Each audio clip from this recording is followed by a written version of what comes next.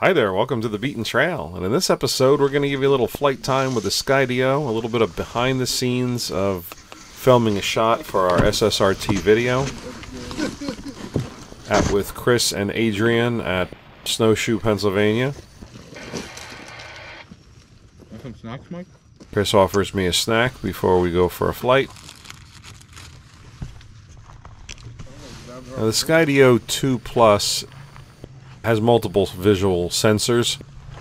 For the most part, it has been good in avoiding obstacles, but one of the caveats we do have to mention is that if you are not flying where there are leaves on the trees, sometimes the branches, if they're small, are not always detected properly, which we will see a little bit later in this video. But typically when we fly this, we fly it with the phone app and with the beacon, and the beacon is a tracking device that is connected to it via Wi-Fi or Bluetooth. So here we have the Skydio view, and we can see that I'm trying to keep it some distance away so it's actually formatted and has a decent view of Adrian's side-by-side.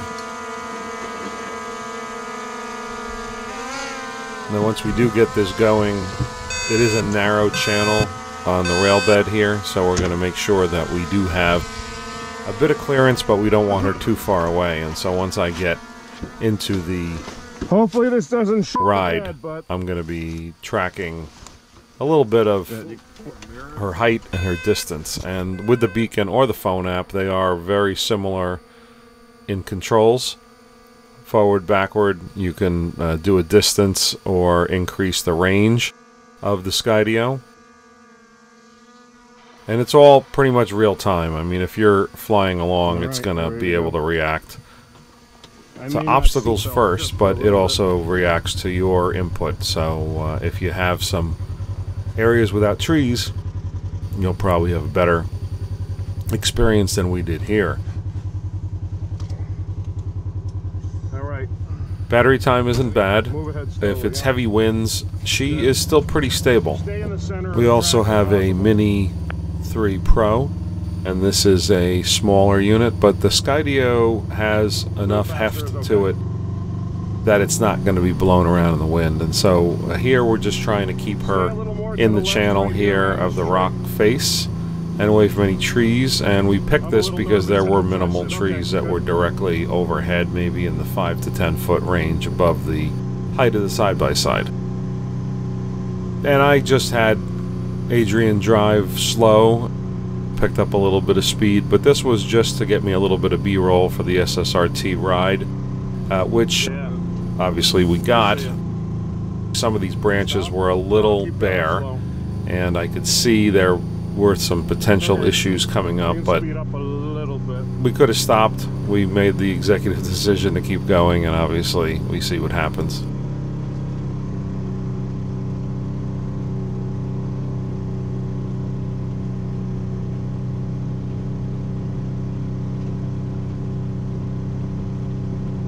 You go a little faster. The trees are very lightly covered in leaves, and that's the challenge we had. She missed one, and down she went. So we went ahead and picked her up, and as we state, the damage was minimal. It wasn't a very high fall, and she did fall onto gravel. We only lost 2 props. Please give us a subscribe and a like if you enjoy our content. This is a bit of behind the scenes, but normally we are filming and riding. This is just a little bit of B-roll for our SSRT episode that we did.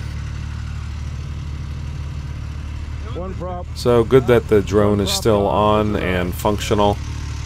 I was able to extract video from it, so I knew it was still intact and functional. Just missing some parts of the propellers.